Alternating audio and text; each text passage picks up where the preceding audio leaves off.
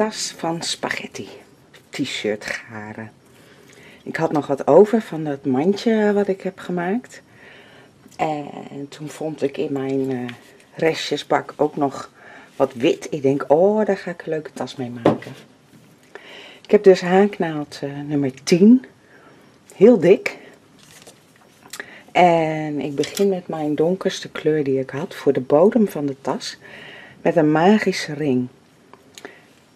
Ik leg het staartje aan de voorkant van mijn vingers.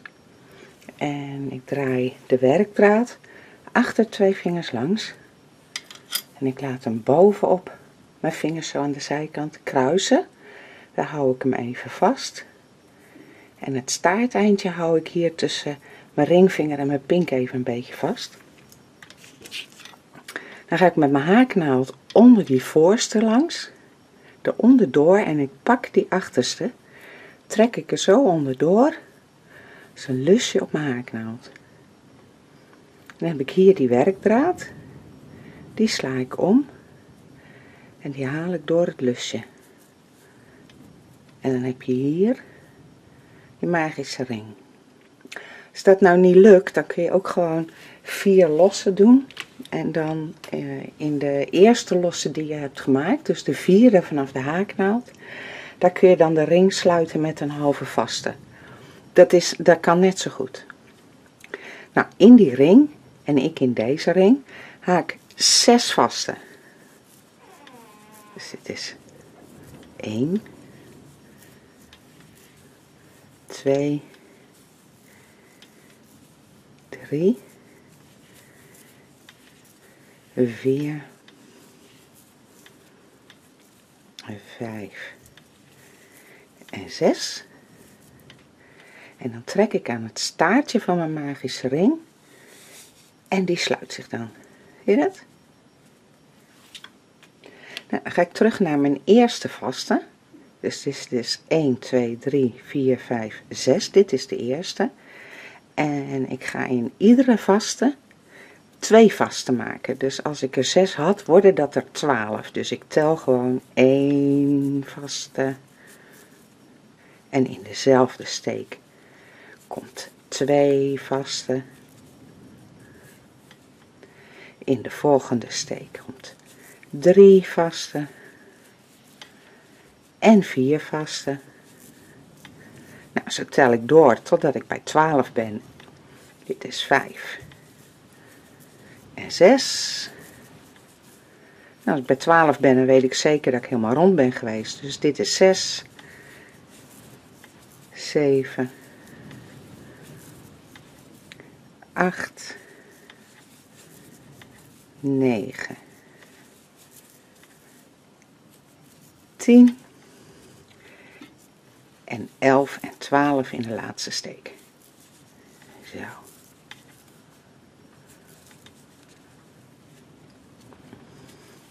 Nou, de volgende ronde doen we precies hetzelfde. Alleen nu hebben we er 12 waar we er 2 in gaan doen. Dus dan tel je tot 24. Dat ga ik niet helemaal voordoen hoor. Maar gewoon 1. En in dezelfde steek komt 2. Dan komt 3 in de volgende samen met 4. En zo tel je door totdat je bij 24 bent. Nou, de derde ronde. Pardon hoor. De derde ronde gaan we iedere tweede steek meerdere. Dat betekent dat de derde steek komt erbij. Of is het al de vierde ronde? Nou, maakt niet uit. We gaan gewoon eerst... Ik heb een merkdraadje gelegd, hè, zodat ik weet waar de volgende ronde begint en deze ronde eindigt. Gewoon een stukje garen in een afwijkende kleur. Dus alleen maar voor de handigheid. Hoef ik niet constant te tellen. Kijk, in de eerstvolgende vaste doe je 1 vaste. In de vaste erna doe je er 2. Dat is een meerdering. 1 en 2. Dan komt er weer 1. En dan komen er weer 2 in één steek. 1 en 2. Nou, zo ga je helemaal rond tot je bij je merkje bent. Eerst eentje en dan 2 in 1 steek. En als het goed is moet je eindigen met 2 steken in 1 steek. Oh, ik wou gaan vertellen over de volgende ronde. Zie ik ineens dat ik nog verfresten op mijn vingers heb zitten. Ik ben aan het schilderen ook. En ik dacht echt dat ik alles had weggehaald, maar er zit dus blijkbaar nog. Excuses daarvoor. Maar ja, het hoort erbij. Ik ga nu 2 rondes met gewoon vaste op vaste haken. Dat betekent 1 steek in 1 steek. Ik neem mijn merkdraadje mee naar boven, zodat ik weet waar mijn ronde eindigt. En ik ga gewoon 2 ronden lang 1 vaste in 1 vaste doen. En dan vind ik het tijd voor mijn nieuwe kleur. Dus gewoon rond, 1 vaste op 1 vaste. 2 rondes. Na 2 rondes van vaste op vaste, dus niet gemeerderd, heb ik de ronde gesloten met een halve vaste in de steek naar mijn werkdraadje. En ik heb nog 1 keer de lus doorgehaald en een behoorlijk staartje laten zitten toen ik hem afknipte. Want daar ga ik dan zo meteen zo overheen haken. Ik wil nu dus met een nieuwe kleur beginnen. En die heb ik hier. Ook weer van mijn mandje wat ik nog over had. En ik begin ongeveer tegenover waar ik geëindigd ben. Zodat ik hier over dit staartje heen kan haken aan deze kant. En als ik dan hier begin, kan ik hier over het staartje heen haken. Dan krijg je geen 2 staartjes hier op elkaar, dat je een hele dikke bubbel krijgt. Maar gewoon 1 draadje. Nou, ik heb nog steeds 10 mm haaknaald. En ik steek ongeveer tegenover, maakt niet zo heel precies uit. Mijn haaknaald in. Ik laat een behoorlijk staartje. En ik trek die lussen door. En dan begin ik met 1 losse. En die wil ik laten tellen als vaste. Zo, 1 losse. Nu gaan we weer een ronde meerdere. En dat doen we weer in iedere tweede steek. Dus dit is de eerste. En dan komen er hier 2 vaste in. 1 en 2. Nou, dan komt er weer 1. En dan komen er weer 2.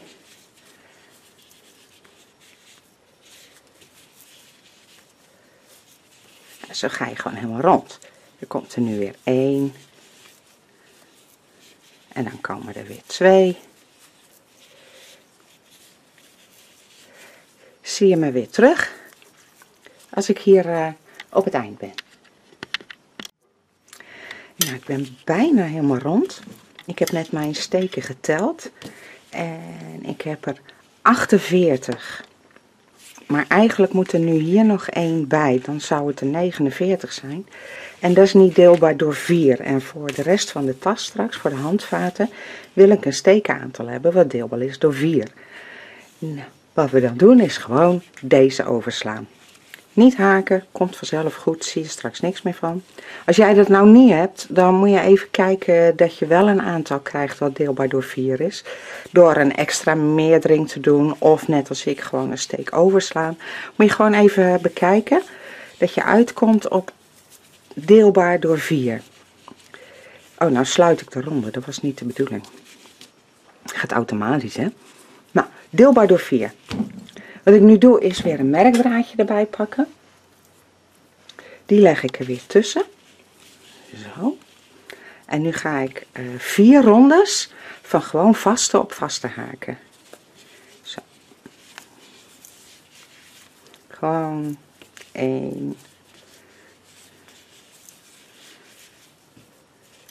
2. Ach.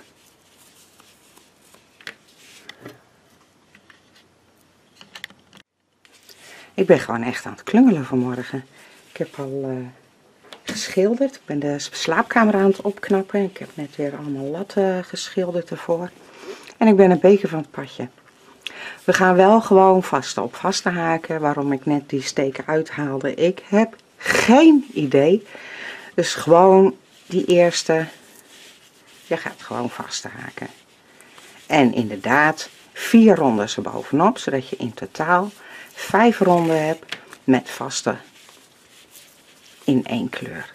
Als jij de tas in 1 kleur wil maken, is ook prima, hè? Maar ik wil gewoon na deze meerdere ronden 4 ronden vaste op vaste. En je haakt in 1 keer door. Vandaar dit merktekentje. Als je hier bent, dan heb je je laatste steek. Dan leg je daar je merktekentje weer. En je haakt weer een ronde. Merktekentje mee omhoog nemen. En zo doe je 4 ronden. In totaal heb ik nu dus 4 ronden bovenop die meerdere ronde gedaan. Kijk, dit is die meerdere ronde. En dan 1, 2, 3, 4 erop met gewoon vaste in vaste. Ik ben bij mijn merkdraadje, die haal ik er heel even uit. En nu ga ik plek maken voor de handvaten waar die moeten komen. Ik kan groepjes van 12 maken. Ik had 48 steken, gedeeld door 4 is 12. En ik wil ze een beetje netjes verdelen, dus let op. Ik ga eerst 5 steken aftellen. 1, 2, 3, 4, 5. Dan in de 6e, daar doe ik even een merkje. Ik gebruik veiligheidsspelden, die gaan er makkelijk doorheen. Kun je dichtmaken zodat ze niet losschieten, zeg maar. En ik pak mijn volgende en nu ga ik 10 steken aftellen. 1, 2, 3, 4, 5, 6, 7, 8, 9, 10. En in de 11e komt een merkje. En ook in de 12e. Nou, tel ik weer 10 steken af. 1, 2, 3, 4, 5, 6, 7, 8, 9, 10. Dan in de 11e komt weer een merkje. En ook, even erbij pakken hoor. Ook in de 12e. Want die 2 steken ga ik dan strakjes overslaan. Nou, weer een nieuwe erbij. En dan 1, 2, 3, 4, 5, 6, 7, 8, 9, 10. In de 11e komt weer een merkje. En ook in de 12e. Hoera voor goedkope veiligheidsspelden. Kun je er lekker veel hebben. Kijk, dan heb je hier 1, 2, 3, 4, 5. En als je dan doortelt, 6, 7, 8, 9, 10. Oh, daar heb ik een foutje gemaakt. Zie je dat? Ik heb hier maar 1 merkje gedaan. Even kijken hoor. 1, 2, 3, 4, 5, 6, 7, 8, 9, 10. Nou ja, komen er hier toch eentje minder tussen. Maakt het uit. Kijk hoor. Ja, doen we er hier zo heen. Heb ik toch ergens een foutje gemaakt, maar ik weet niet meer waar. Maar daar zie je straks gewoon niks van, joh. Daar moet je niet zo moeilijk over doen. Kijk, dit komt zo meteen zo tegenover elkaar. En die afstand is gelijk deze. En dat is belangrijk. Nou, ga ik weer haken. Ik ga gewoon weer met dezelfde kleur verder. Tot voor het eerste merkje. Ik leg hier wel mijn draadje weer tussen. Zodat ik weet waar ik met mijn ronde begin. Zo. En dan ga ik weer vast haken.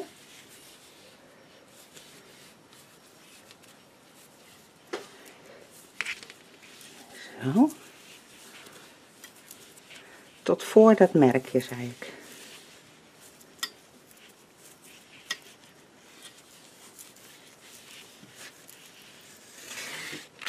Kijk, nog 1 steek.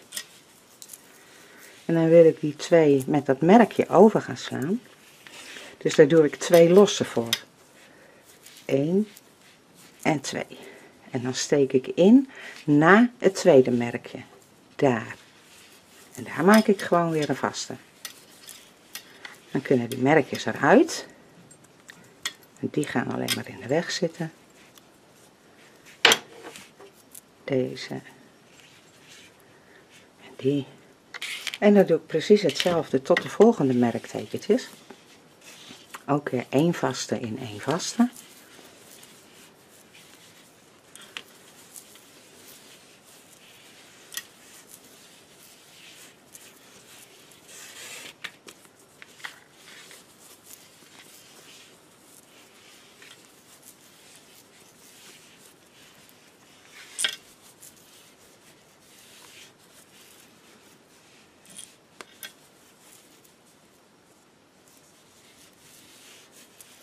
Nou, nog eentje. Zie je dat? Dan ben ik bij het merkje. Sla ik die 2 weer over als ik die nou er eerst eens uithaal. Is dat makkelijker? Ik weet nou toch dat ik die 2 over moet slaan. 2 lossen, want we gaan 2 steken overslaan. 1, 2. Kijk, die en die zou ik overslaan. Dus in de derde, daar maak ik weer een vaste. En zo ga je helemaal rond. Als je weer bij je volgende merkjes aankomt, daar doe je 2 lossen. Je slaat deze 2 over en je maakt hem vast met een vaste in de volgende. En zo ga je helemaal rond totdat je weer bij je merkdraadje bent. Ik ben weer bij mijn werkdraadje hier zo. En ik heb hier dus een gat. Dat is 1. Hier is een gat 2. Hier is een gat 3. En hier is de laatste. Dus 2 vaste overslaan en in plaats daarvan doe je 2 losse. Nou, ga ik weer een ronde met gewoon vaste op vaste. En op die losse, ik neem een draadje weer mee omhoog, hè. Op die losse, daar ga ik ook weer 2 vaste haken. Dus ik zal de eerste laten zien, die zit lekker dichtbij.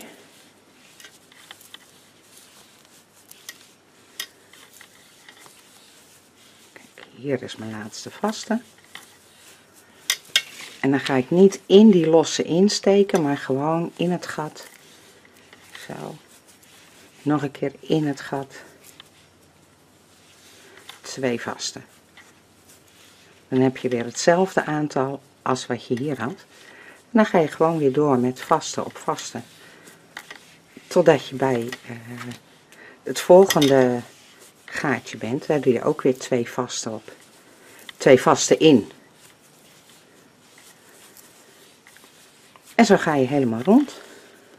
En dan straks gaan we hier in zo'n gat gaan we het handvat vastmaken. Het hengsel. Kijk, ik ben weer bijna bij een gat. Kan ik het je laten zien weer.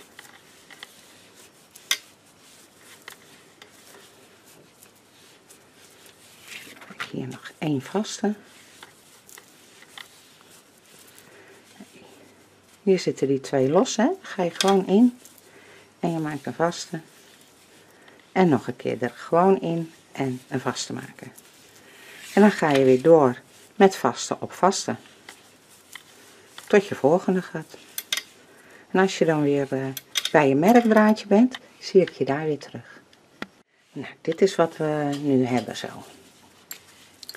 2 gaten voor 1 hengsel. En aan de andere kant, even kijken hoor, waar zitten ze? Hier en hier.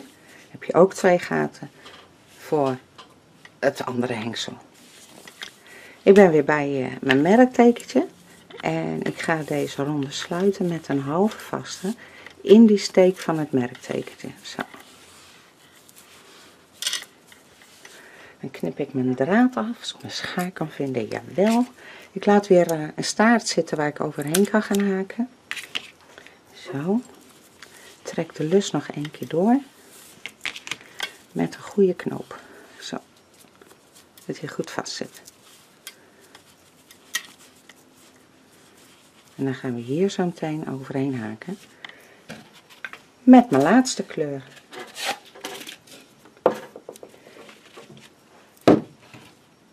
Als hij maar staat. Jawel. Moet gewoon naar mij luisteren, al dat spul.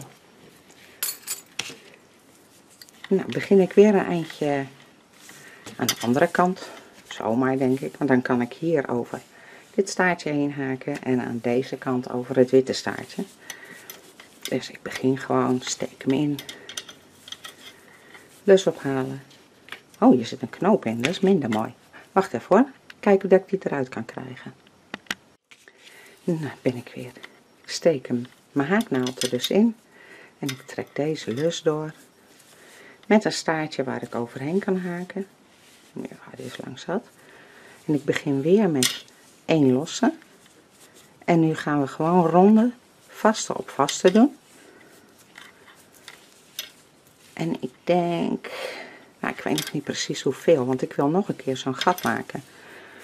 Dus ik ga even een paar ronden haken, tot ik denk van oké, daar moet het volgende gat komen. En dan zie ik je, weet je wat, ik zie je eerst hier op het eind, dan kan ik laten zien met die eerste steek. En dan nou ja, zien we dan weer verder. Ik zie je zo meteen als we hier weer zijn. Helemaal rond. Ik neem mijn merkdraadje weer en die leg ik ertussen zo. Dan weet ik waar ik een ronde begin en een ronde eindig. En hier heb je die losse. Daar gaan we gelijk weer een vaste in maken. We gaan de ronde niet sluiten, maar we blijven net als de hele tijd in 1 ronde doorhaken. En nu weet ik dus niet hoeveel ronden ik nog erop ga doen, voordat ik weer een gat ga maken voor mijn handvat. Want ja, ik bedenk dit terwijl ik aan het haken ben. Ik heb dit van tevoren niet uitgeprobeerd of zo. Ik weet ook niet hoe hoog de tas nog gaat worden. Moet ik nog even bekijken. De foto die jullie aan het begin zien, dat is als de tas klaar is. Dat betekent dat die gelukt is. Maar ja, ik weet nu nog niet precies hoe ik dat ga doen. Ik denk dat het meer is als een nu. Kijk. Als ik hem zo dubbel leg, hè, die gaten op elkaar. Hier heb ik er 2. Zo. Ik wil de tas ook niet super hoog maken. Ja, in de volgende ronde denk ik dat ik hier dan... Ik haak deze ronde af en dan kom ik bij je terug. Ik vind dit inderdaad genoeg. 2 ronden van die witte erbovenop. En nu ga ik weer van die gaatjes maken. Dus ik heb even gekeken van, nou, dit zit wel recht boven elkaar. Dus in de eerste heb ik een merkje gedaan. En ik weet nou wel dat ik die tweede dan ook over moet slaan. Toen heb ik 10 steken uitgeteld. Kijk, dit is dan de eerste. Hè? Deze sla ik nog over. Dit is de eerste. Dus dat is 1, 2, 3, 4, 5, 6, 7, 8, 9, 10. Nou, sla ik er weer 2 over. Weer 10 uitgeteld. 2 overslaan. Dan krijg je dus die gaten recht boven elkaar. En dan gaan we hetzelfde doen als in die roze ronde hier zo. Vast haken. Ik heb mijn werkdraadje alweer neergelegd hier. Haak weer vasten.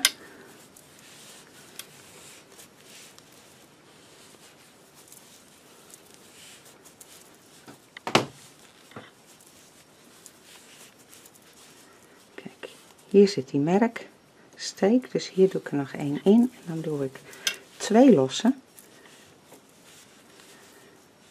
1 en 2. Dan haal ik deze eruit. En ik weet dat ik die 2 dan over moet slaan. Dus in de derde, daar ga ik weer een vaste maken. En zo ga je de ronde weer af. Je haakt tot voor je merkje. Dan doe je 2 losse. Je slaat het merksteekje en 1 daarna over. En dan doe je hier weer een vaste. En zo ga je helemaal rond tot je weer bij je merkdraadje bent. Nou, mijn gaatjes zijn alle 4 weer gemaakt. En nu komt er dus weer een ronde waarbij je in die gaten 2 vaste doet. Je hebt 2 losse gemaakt. Hier 2 overgeslagen, 2 vaste. Dus in dat gat komen ook weer 2 vaste. En zo ga je helemaal rond tot je weer aan je merkdraadje bent. Nou, ik ben weer rond. En hier is mijn merkdraadje. Nou, in die steek ga ik nog een halve vaste maken. Zo. Knip mijn wit af. Met een staartje. Net zoals daarnet. Zo. Trek hem nog 1 keer erdoor. En dan is dit wat we tot nu toe hebben.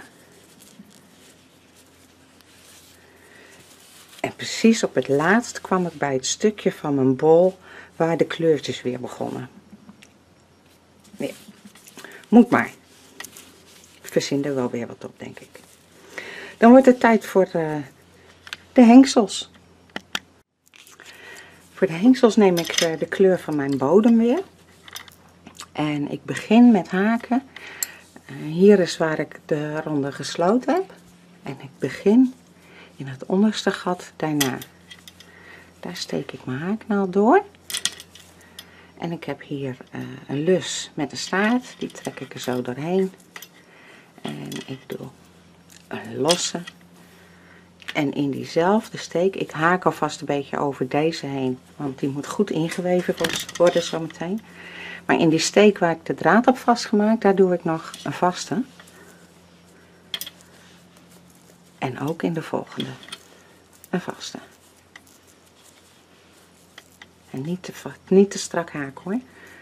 Nou, een keer lossen. Ik draai mijn werk. En ik doe weer 2 vaste.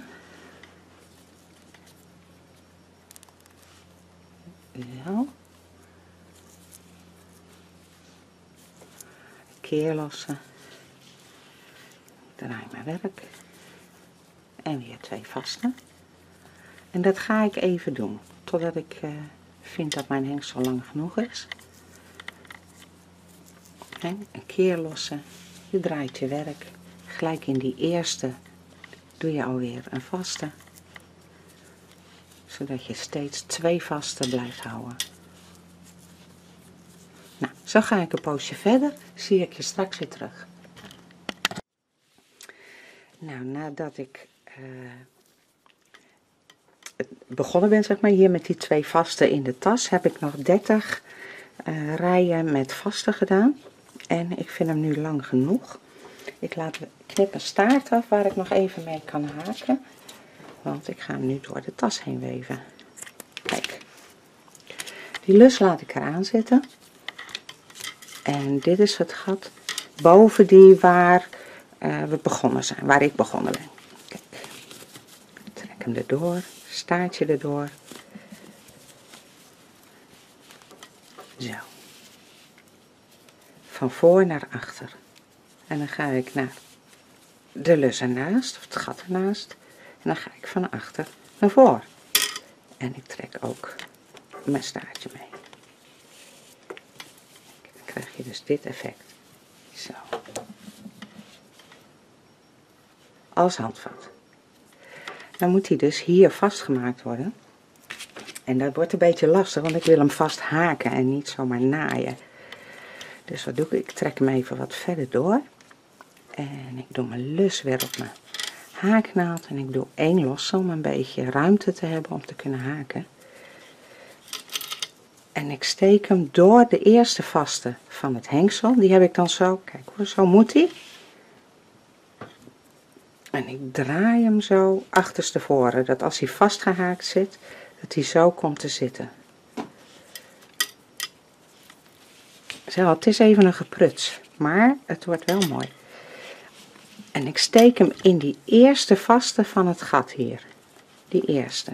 Daar steek ik mijn haaknaald in. Ik trek mijn werkdraad door. En door het handvat. Zo. En ik doe een vaste. Zo, kijk, dan zit hij hier vast. Nou, die tweede vaste van het hengsel, daar ga ik doorheen. En de tweede vaste van het gat. Ik haal daar mijn lus weer doorheen. En ik doe een vaste. Ik doe nog 1 keer een lus doorhalen en klaar. Kijk, dan zit hij hier ook vast. En dan kun je hem weer op maat maken, dat hij netjes aansluit zo.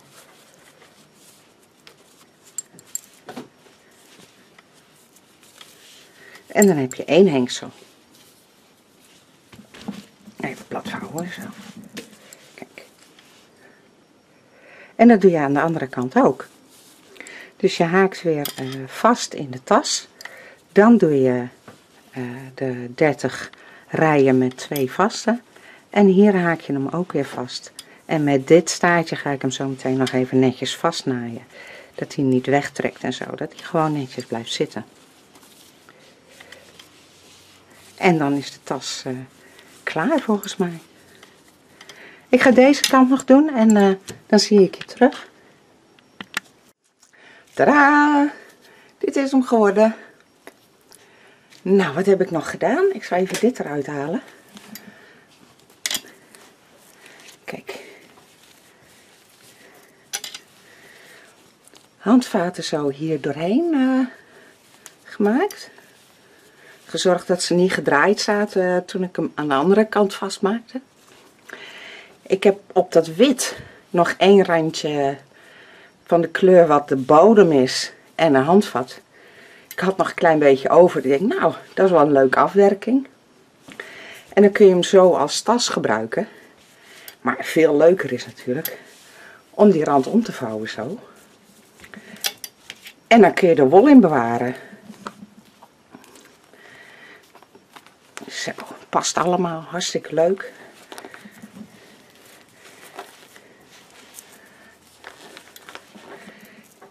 En als je dan ergens naartoe gaat, dan kun je zo je haakwerk meenemen. Ik ga altijd op visite met haakwerk, nooit zonder. Ik zorg altijd dat ik iets te doen heb. Ik kan zo moeilijk met mijn handen stilzitten. Dus dit is hartstikke leuk, zo stevig. Het handvat rekt een beetje uit, maar niet overdreven.